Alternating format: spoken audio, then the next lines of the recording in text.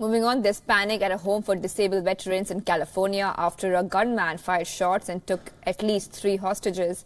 Fortunately, there have been no reports of any injuries yet. The details are very sketchy. As of now, the police claim they haven't been able to make contact with the gunman yet, but they believe he has a rifle.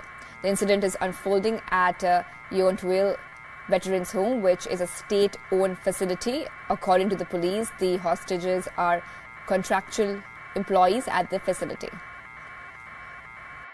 At 10:20 this morning, a call went out of shots fired at the Yountville Veterans Home.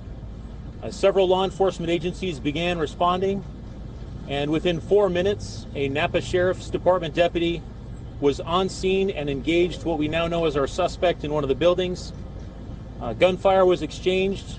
It's not known at this time how many rounds were exchanged, but I am happy to report that as of this moment, there have been no injuries. We have not been able to make contact with the gunman yet, no.